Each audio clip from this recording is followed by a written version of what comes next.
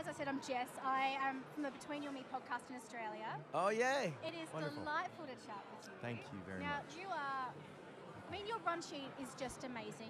You've won the most Dove Awards, I believe. Yes, that's what they tell me. And you're nominated for producer tonight. Yes, yeah. Which I love, which is for all very different fun. bands. Yeah. What does it mean to be nominated for your artistry for another artist? Well, particularly in this case, Kane are kind of like my kids. I feel like we're very connected. Logan, Kane, the brother of the two girls and two sisters and a brother. Logan is our daughter's coach. Our daughter's a cheerleader. Logan was a cheerleader, co-ed cheerleader in college. Very talented, gifted. He is our daughter's coach, stunting coach. Our daughter is now a college cheerleader, so it was kind of his help that got her to that point. So to see them do great musically, I mean, I feel like I feel like they're kind of my kids, or at least my nieces and nephews or something.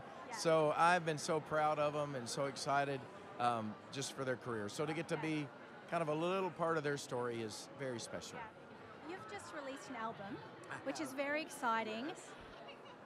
When you're coming up with the concept of a new album, how do you come up with a new point of view, a new reference, knowing that you have created so many beautiful records? Well, this particular collection, and I'm glad you still call them albums. I do too, even though a lot of people nowadays go, "What's an album?" We don't even know what that is.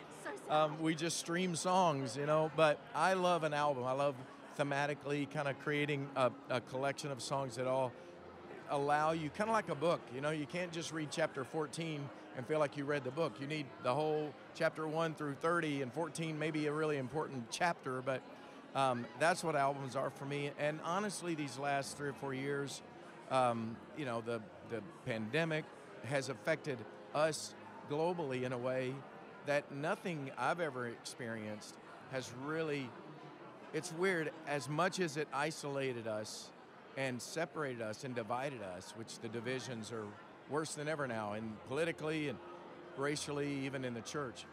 But it also brought us together in a way that we've never been brought together, to realize we were all suffering together globally. We were all fearful together. We were all wondering what's going to happen.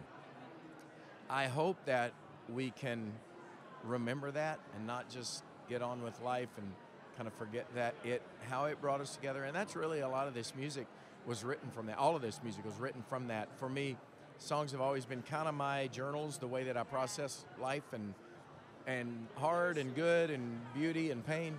And so that's really what this new album is about, me just trying to process all of that in a way that will encourage other people. My last question for you, it feels like your entire family are also musicians.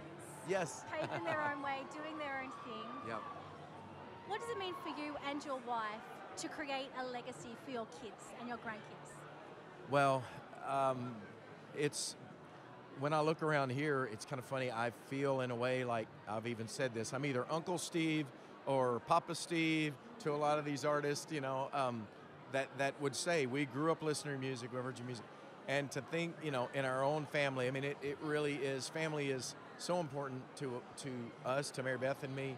And if we can have a relationship with our kids, and we're all going to leave some kind of a legacy for our kids, if we're parents at all, we're either going to leave a legacy of, we were really busy, we were really successful, or we were really engaged, or we were really not engaged. I mean, we're leaving some kind of legacy, good, bad, or ugly.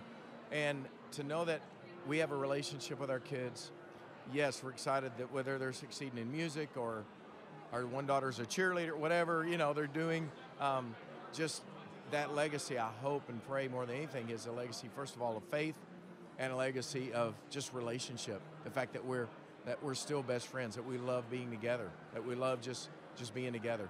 That's our hope and our prayer, and thankfully that looks like that's the case, because my son's playing drums with me tonight, actually, on stage. Yeah, Caleb? Will Franklin. No, Caleb is the lead singer for the band Colony House, and Will is the drummer.